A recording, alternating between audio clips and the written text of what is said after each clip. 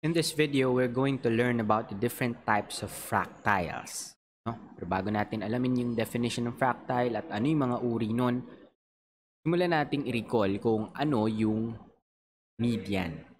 Let's say we're asked to find the median of the following scores: 8, 2, 6, 9, 12, 15, 1, 5, tsaka 8. Ang paraan na ginagamit natin para mahanap ang median ay basically ililista natin itong mga scores na ito sa tamang order, no? Papaliit palaki or vice versa, malaki paliit, mahalaga magkakasunod. So yun muna yung gawin natin. In this example's case, gusto kong unahin yung pinakamababa. Pinakamaliit dito ay 1. Ito natin yung 1.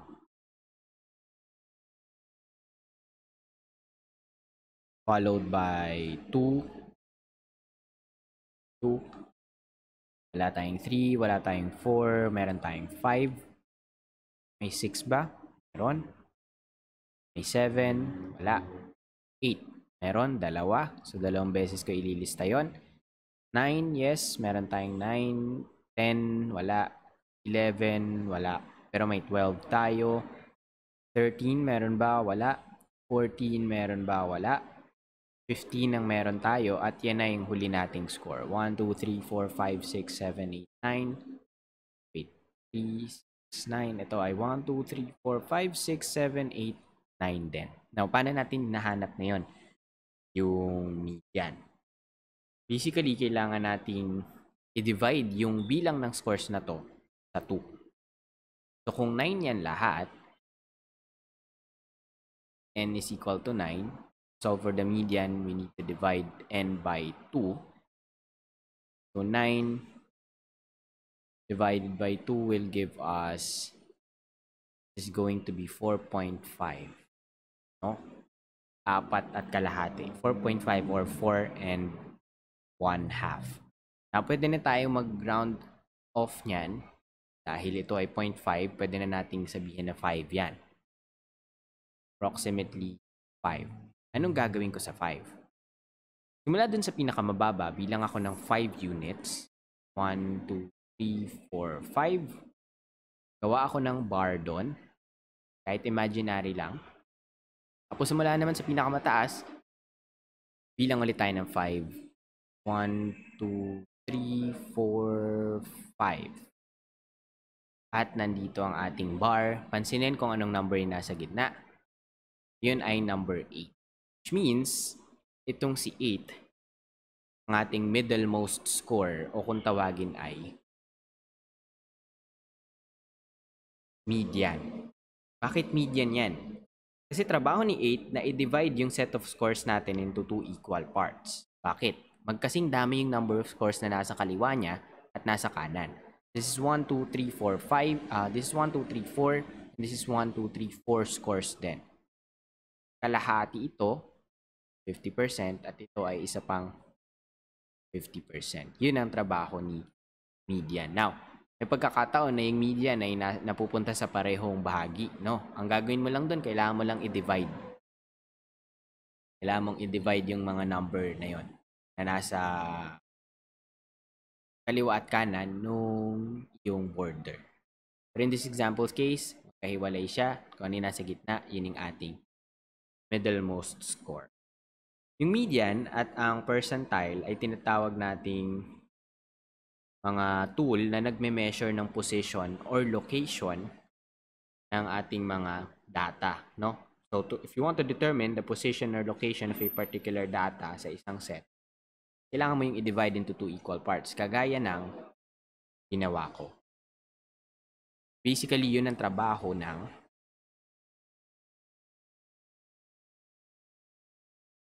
fractiles. They are numbers that partition or divide, no? Numbers that partition or divides, divide kasi numbers, divide an ordered set of data ordered, no? Pinasunod-sunod muna natin. Ordered set of data to equal parts. Not necessarily two equal parts. Pero kung ilang beses mo manatiin, importante magkakasing dami yung number of scores na nandun sa mga bahagi niya. Data into equal parts.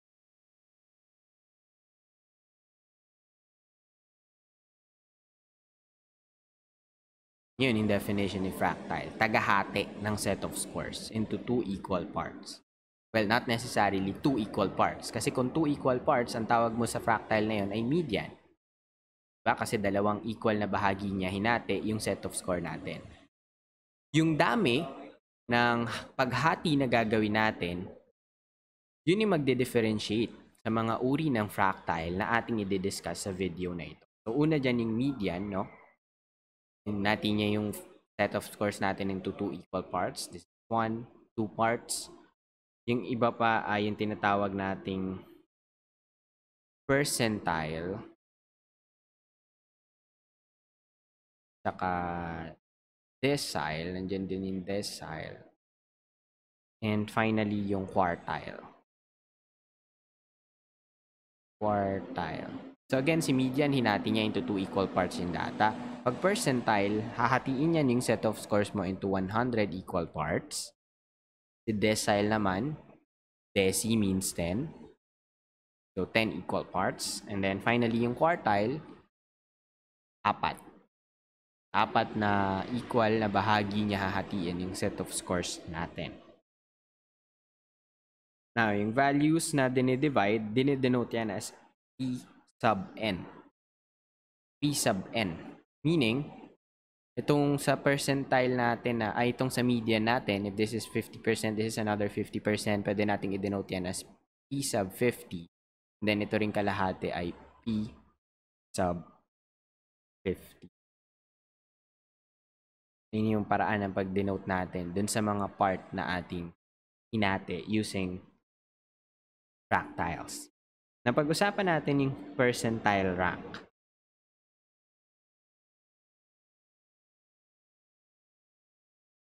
Percentile rank.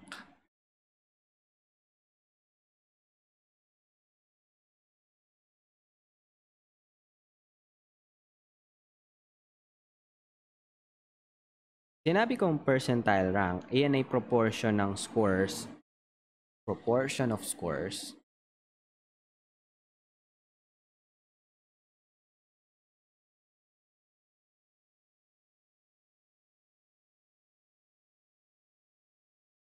that divides, in a distribution muna, no? Proportion siya ng mga score na nilista mo sa isang distribution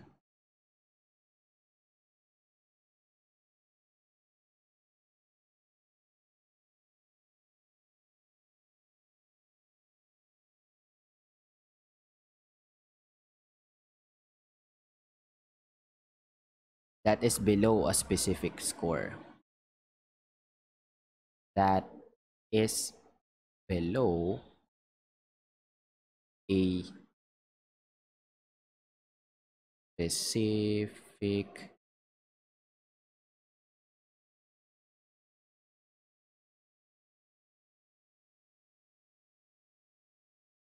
score. Gusto kong i-highlight yung salitang below. Bakit? Meron na ipapakitang table sa inyo. So again, percentile rank, proportion of scores in a distribution that is below a specific score. Tingnan natin ito. This is a table na nagko-contain ng score ng isang estudyante, no? Hindi na natin papangalanan. Score ng isang estudyante sa National Career Assessment Examination, NCAE. Kung ikaw ay grade 9 or grade 10, malamang ay na-experience mong makapag-take ng NCAE. So, meron tayong area, itong table i-divide into 3 columns, yung areas, standard score, at saka percentile rank. Okay, nabasa natin yung salitang percentile rank, no? Sa areas, nandiyan yung general scholastic aptitude na dinivide into categories. Scientific ability, reading comprehension, verbal ability, mathematical ability, and then yung overall general scholastic aptitude. Ayan. Standard score ay ito. Tapos binakita yung percentile rank nung estudyante na mayroong ganitong standard score. Now, anong ibig sabihin ng percentile rank? Balikan ko yung definition. Proportion ng score yan. Sa isang distribution, below a specific score. Below a specific score, which means kung yung estudyante natin na mayroong 460.5 na standard score sa scientific ability ay nakakuha ng 48 na percentile rank, hindi ibig sabihin yan siya ay top 48 ng mga nag-take. Hindi ganon. Ibig sabihin ng 48 na percentile rank ay siya ay nasa P sub 48.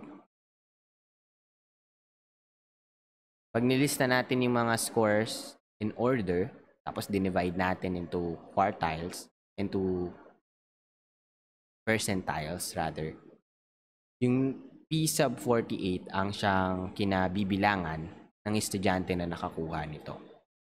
Which means, na-outscore niya yung mga estudyante na 48% lower ang nakuha. Kaya ako hinighlight yung salitang below.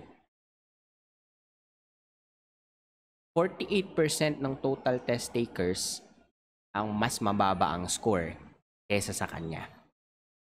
Alright, yun yung ibig sabihin ng percentile rank. Which means, itong 99, in symbol, that's P sub 99.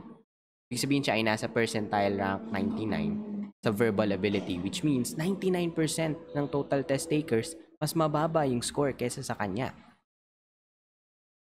I-apply natin itong ganitong knowledge sa specific data. No? Halimbawa ay meron tayong 1.3 million na estudyante na nag-take ng NCAE. Alright? 1.3 million. So, ano yung percentile rank niya sa reading comprehension? Is 24, P sub 24. Sa mathematical ability is 56. Overall naman, nasa 84th percentile rank siya. So, 1.3 million na nag-take. Ang gusto nating malaman, ilang estudyante yung nakakuha ng mas mababang score kaysa dito sa example natin. Pangalanan natin, let's say si Gina. Score ito ni Gina. Ilang estudyante ang nakakuha ng mas mababang score kay Gina under reading comprehension? Paano natin i-compute yan? We know na si Gina ay nasa 24th percentile rank.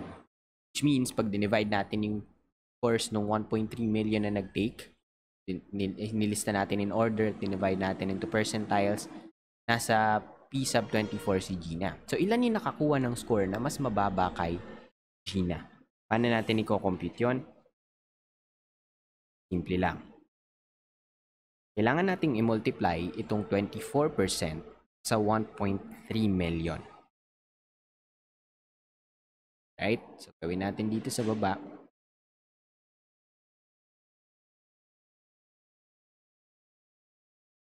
P sub 24 is the same as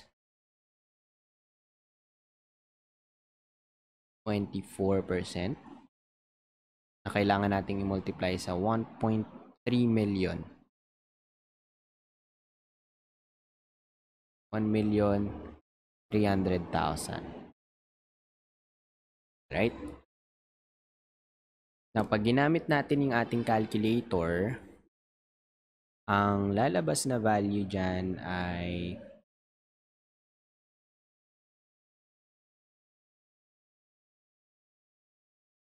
312,000. Because again, 24% is just 0.24 na minultiply sa 1.3 million. Ano makuha nating result dyan using your calculator? It's going to be 312,000. 312,000 na estudyante ang nakascore ng mas mababa kay Gina pagdating sa reading comprehension. So think about this part. Yung score ni Gina sa verbal ability na part ng exam, nakakuha siya ng 99 na percentile rank. Hindi 99 points. Hindi ibig sabihin na sa top 99 siya.